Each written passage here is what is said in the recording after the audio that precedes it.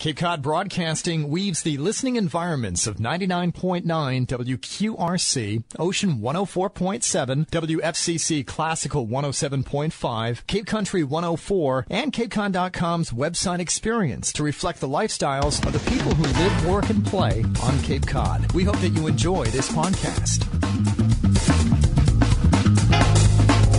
Welcome into the Sunday Journal. I'm your host, Matt Pitta. Thanks for being with us today. On this edition of our program, we get together each week to talk about issues that are facing Cape Cod, the islands, and all of southeastern Massachusetts. Welcome into the show today. We're glad to have you with us. A very interesting topic here to talk about over the next several minutes.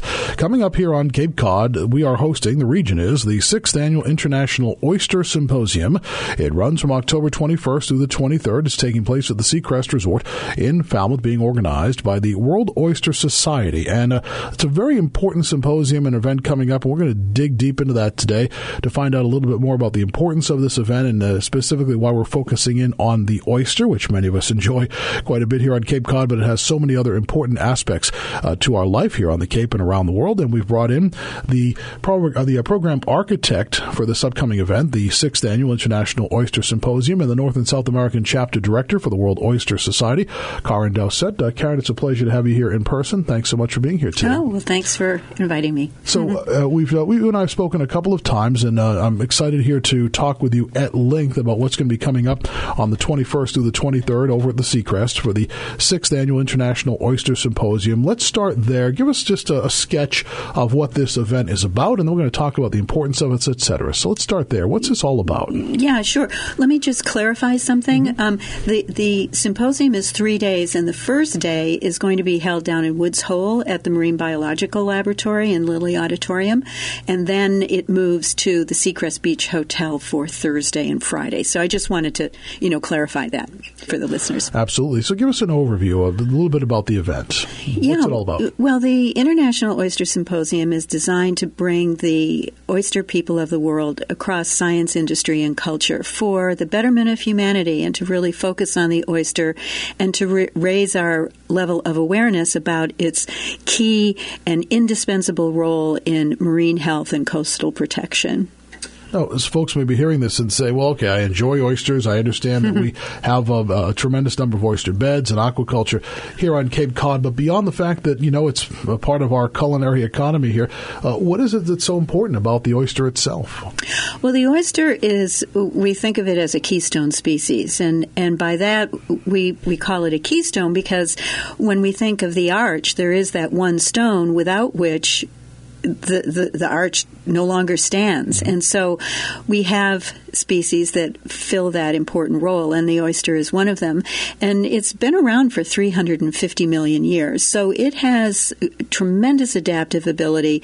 And in fact, civilizations have grown up around where the oysters flourished. And so we really have to look to them as a way to solve some of our environmental issues as we are looking at them in today's times. So people may not be that familiar that, again, as I said, beyond the fact they might go and grab some oysters for dinner tonight or for lunch, but this oyster, this species, is actually very critical in terms of the overall biodiversity, in terms of things like we're going to talk about here about how it's being used for nitrogen issues here on Cape Cod. So right. It really is an important part of the whole chain. Yes, very much so. And you mentioned nitrogen, and of course that's an issue that we're facing all over the Cape just because of our human footprint. But happily and quite naturally, the oyster feeds on nitrogen. So we can think of it as a broom of the sea. We can think of it as nature's Brita, and so it's a very, very wonderful thing that we have oysters in the water and oyster aquaculture. Now, bringing this event here to Cape Cod, I understand, was significant. Not just that it was even coming to the Cape, but that it was actually here in the U.S. and in North America, right? So tell me a little bit about that this is a big deal that it's actually here, the actual event, the symposium. Well, yes, it's the first time in North America, and this is a symposium. It's the 6th, and it happens biennially. So various countries have hosted it around the world, and so this is the first time for North America and specifically USA, and even more specifically our region, Cape Cod, to have the opportunity to host it. Let me take a step back. You live here on the Cape, as you mentioned to me before. Tell me about yourself. How did you get so deeply involved with the World Oyster Society? What is it that drives you? What's your interest? That's a really kind of interesting question, and most people just are a little confused by it all because I'm not a scientist. I don't have a PhD, but I have to say that I have championed environmental betterment and issues really since the late 70s.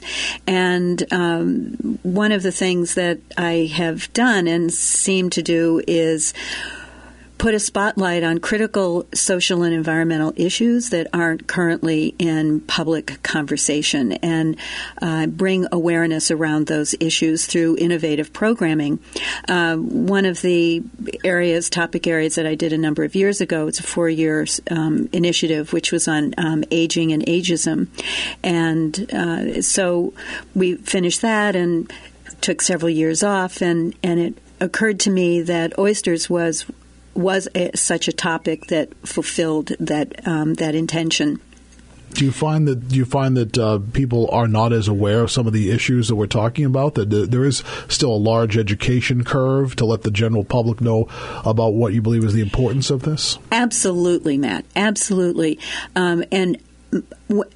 When I first took the initiative on, this was actually in late 2011, very beginning of 2012, I started doing some small focus groups, young people, old people, people that one might think would have some level of awareness. And I was shocked to find out that 99% of the people were not aware that such a thing as even an oyster reef exists. And we're quite aware of the coral reef system, warm water coral reef system, of which approximately 55% of them are gone. But 85 to 90% of the oyster reefs worldwide are gone. So it is, in fact, the most endangered habitat worldwide. And so why don't we know about this? And it's so we really need that education and awareness building in the general public because of what the oysters do. What has happened to the reef systems? Is it natural, man-made? What has happened to destroy so many of them? Well, some is natural die-off, our footprint, pollution, dredging, all of those factors have contributed. In a conversation we were having before we started our interview, I heard you say something that I found very interesting, and that scientists and the studies have been done that if not for the loss of a lot of these reefs, some of the damage from Sandy down in the New Jersey area may not have been as bad. Talk to me a little bit about that, if you would. Well, yeah, in 2012, Paul Greenberg in the New York Times wrote about that and stated that, and that's true. I mean, the oyster reefs, they have this ability to cement to one another. They like to be connected, and they just continue to build these reefs, and as a result, they are an amazing buffer against storm surge, and they, as a result, are able to keep pace with sea level rise where man-made structures are not able to perform that function. And so they really are instrumental in creating the whole coastline ecosystem. So what's interesting, if they had not had such a loss of those reefs, some of the wave action may have been muted a little bit then that struck portions like New Jersey then. Yes. That's the concept, right? Yes. And that makes sense. I remember hearing a similar story once during a visit to Florida that there are these amazing coral reefs that are off the Keys that actually help protect the Keys from a lot of the damage, and why the Keys doesn't tend to get as much damage from hurricanes, because these coral reefs actually have almost a protective barrier for those areas. It's exactly the same system and function. Absolutely, Matt. Mm-hmm. Is there a way, do scientists know any way to rebuild all of those reefs? You said, what was it, 80-something%? 85. Is there any known way right now in science, man-made or natural, to start to rebuild those reefs? Is that possible? Is that a thought? Yes, it is. Oh. And that's one of the topic strands that will be explored in depth, really, at the Oyster Symposium. If you're just joining me today on the Sunday Journal, welcome in. We have Kahren Dowcett with us. She is with the 6th Annual International Oyster Symposium. Kahren is the program architect and also the North and South American chapter director of the World Oyster Society. Talk to me a little bit about the society. So obviously involved with this symposium, but what other type of work is the World Oyster Symposium involved in? Oh, well, it originated. Yeah. World Oyster Society. Yes. What other work are they involved in? Yeah, well, the society is based in Japan, and primarily they have put together this symposium that they hold every other year. But now that the oyster renaissance is really taking it's taking hold around the country, around the world, around the world, actually. So we're having meetings and discussing how best we can serve, the oyster community around the world. So there's obviously a big international component to what's going to be coming up here on Cape Cod as well, I understand, right? I mean, we were saying in our pre-talk before our interview that you have folks from Japan, even chefs coming from around the world as well, I understand. Oh, yes. Mm-hmm. Yeah, tell us about that. Yeah. We have people coming from 6 continents and 19 states across the U.S. What's a total number? At this point, what does it look like? Total number of people who are taking part in this? Oh gosh, it's a lot. Yeah, right. Yeah. Now I'm looking at your press material from your announcement of the symposium. And it says the purpose is threefold: to advance the industry's use of oysters as human food, to utilize oysters in improving water quality, restoring biodiversity, and then to improve public knowledge of oysters and empower communities about their benefits. So I want to kind of take a look at each of these. First of all, here on the Cape, I think especially to advance the oyster as a use of human food, it's very important to us here in the Cape because we have this developing and burgeoning aquaculture industry here on Cape Cod. Mm-hmm. So for the Cape specifically, I think it's an environment story. Number one, I want to talk about that, but an economy story for the Cape as well, right? I mean, there's some economic growth we can probably see when it comes to the oyster. Oh, yes, yeah. It is a growth industry for the state of Massachusetts. There's no doubt, about that. It's a pretty clean industry, too. Well, I know. I mean, there's really nothing. There's no really bad aspect to the oyster. I mean, it's really quite remarkable the more you think about it and learn about it. And in fact, the growing of oysters is a reverse paradigm from what we continue to think about. And, when I talk with people and they hear about how the oysters really need to be in the water, and then it's like, oh, well, I shouldn't eat them. That's an automatic, response, when the truth of it is the more oysters in the water, whether they're in the water in the wild or for oyster aquaculture, the better the water, and the greater the benefit. Let's talk a little bit more about that because as we were talking as well, there are several towns as the Cape as a whole tries to deal with its wastewater issues and nutrient issues and its embayments and its harbors.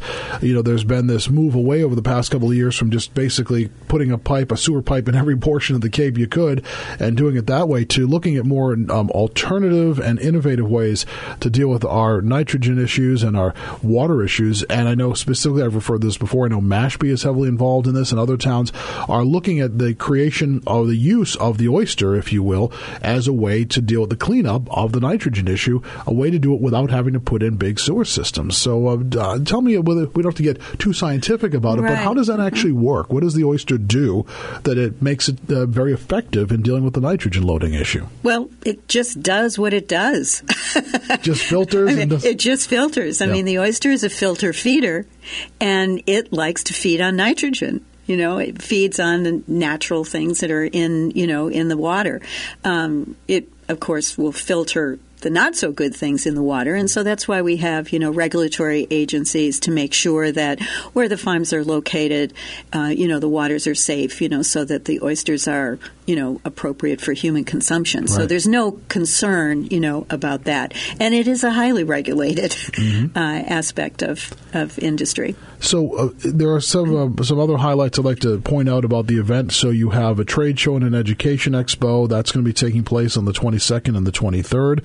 Then on the 22nd, this sounds like a lot of fun, you have an oyster grand tasting at the Sea Crest Beach Hotel at 6:30. So tell me a little bit about that. What's that going to be about? The grand tasting? Well, we had our first one last year because we just wanted to kind of get a little bit of a jump start on it. But we have chefs coming from all over the United States and 3 coming from Japan to create oyster dishes for the public and for the conference attendees.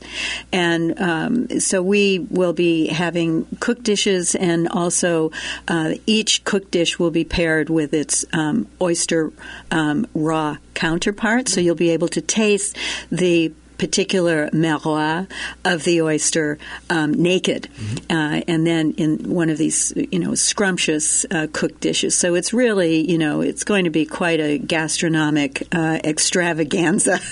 Now, I know there's obviously an educational component that I imagine the experts, if you will, are going to be interested in. Is there, as our listeners are out there right now and reading as well, is there a component for the public that they might be able to get involved with the symposium still? Is that still a potential? Yes, Tell us about that. Yeah, I think that the symposium is set up there. Of course, there's a number of a lot of technical sessions, but there, if one looks at the overall program on the website, you can see that there's interactive roundtables on topics that are highly relevant to all of us because, for example, our water quality here on the Cape. I mean, so many of us depend upon a tourism industry, and we need safe waters. We need the safe waters for supporting our fishing, right, way industry, of life, sure. in our way of life. So there's many aspects that involve us, that affect us, even directly and indirectly. So people could actually, there are some things, portions of this that people might be interested in attending. So yes. They can get a lot more information at oystersymposium.org, correct? Correct. Is that right? Mm-hmm. And in terms of the Grand Oyster Tasting, which you described in an excellent manner, it makes me very hungry just thinking about it. Is it available? Is that still available for people to consider going to? Yes. So same situation would be oystersymposium.org. And you know what, Matt? Yes, I have to tell you. Go ahead. We even are going to be offering oysters from New Zealand. Oh, that's exciting. Yes. And do you think those of us who eat a lot of them here, will we notice the difference? There's a little bit of a taste to it? Yes, I believe so. So they're being flown in from New Zealand? They are being flown in from New Zealand. Wow, so this is exciting. very, very, very special. And so we're really expecting to sell out, so people should get their tickets. All right, sounds good. Well, Kahren, we're out of time. We're going to be talking more about this as we get closer to it, but I'd like to thank you for coming by this morning to talk about the 6th Annual International Oyster Symposium, for the first time being held in North America, and we get it right here on Cape Cod. Well, and I also have to just tell you one other thing. Sure. We have, you do know Paula Poundstone. Oh, yes. Paula Poundstone's coming, right? Very famous comedian. Yes, she's coming and performing at the Lilly Auditorium Wednesday evening. Okay. For everyone. Mm-hmm. And so it's going to be an evening of comedy and oyster edutainment. Great.